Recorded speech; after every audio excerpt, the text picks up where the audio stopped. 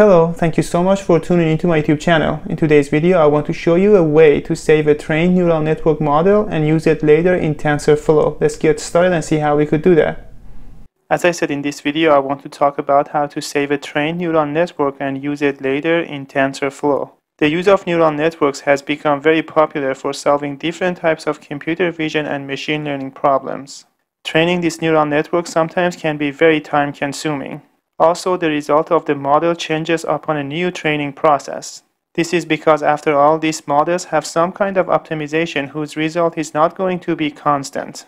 To overcome these issues, we can save our trained model to always use that whenever we want to. That way we get the same accuracy and also a constant result. Other benefits of saving a trained model and using it later are as follows. First is efficient resource utilization. This means you don't have to retrain the model every time you need to use it, saving valuable time and computational resources. Second is consistency in results. When you save a trained neural network and reuse it, you ensure consistency in the results it produces. Third is scalability and deployment. Saved neural models can be easily deployed across different platforms and environments. Fourth is customization and fine-tuning. Saved models can serve as the foundation for further customization and fine-tuning. Fifth is reusability and collaboration. Saved models facilitate collaboration among researchers, developers, and data scientists through sharing a trained model with others to build upon your network, explore new ideas, and so on. Sixth is cost savings. Training complex neural networks can be computationally expensive, requiring powerful hardware and significant energy consumption. By saving and reusing trained models, you can reduce the overall cost of AI development and deployment, making it more accessible to individuals and organizations with limited resources. Seventh is future-proofing your work.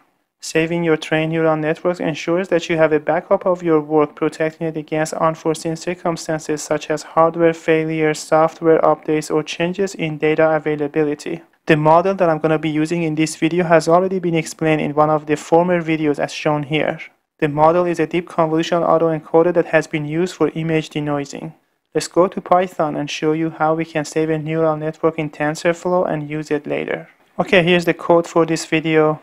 I've already explained this code in detail in one of my former videos, and I'm just going to go quickly over it. So we're going to use mnest data, and this is where we're loading the data. So we're going to add some noise to the data, because this is a denoising problem in which we want the network to go from a noisy image to a denoised image. And this is where we're going to build our model, which is a deep convolutional autoencoder because it has more than 4 layers.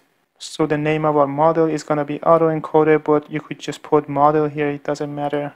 This is where we are compiling the model, and this is where we're fitting the data to our model. And right after fit, you should put the save here. So I put the name of the model, for us is autoencoder. You could just use model, it doesn't matter, but here I have used autoencoder and autoencoder.save, and this is the folder where the model is going to be saved. And this is the name of my model, my model.keras. So just a folder that contains the model and also the name of the model. And this is the summary of the model. And then I'm going to predict the model output from my test images. And this is where I'm going to be showing you guys some results. So right after fit, you should save your model. And this is how you save your model, just as a reminder. Okay, let's run it and see what happens. It has 10 epochs. It's going to take some time to run. Okay, the run is complete. As you can see, this is the result. These are the noisy image, and this is a denoised image. And the model has been saved in this folder. Let's go see if the model is saved there. So as you can see, this is the model that was saved in the folder that I wanted to save. Now let's go use this model. The whole point about saving the model is to use it later. Let's go see how we could use it. We go to this script. So we first import the libraries that we need. We import the TensorFlow as TF. We also import the mnest data because we want to test the model on this data.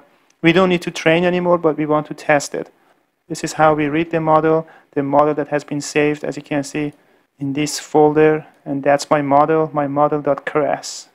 So to read the saved model, we just do this. TensorFlow.keras.models.load-model.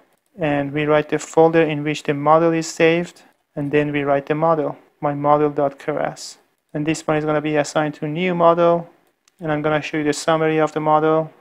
This is where, again, I'm loading the data, the mnest data, and I'm going to add noise to them But here I don't need to train the model. I just predict the output of the model on my testing data.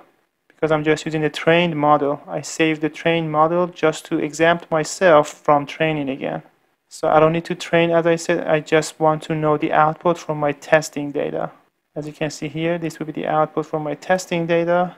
And then I'm going to show you some of the results, and we could compare it to the original model that we had here. Let's try it and see what happens. This is the output from my testing data. As you can see here, they are very much the same. So I was able to save my trained model so that I wouldn't need to train it again. And that saves me a lot of time.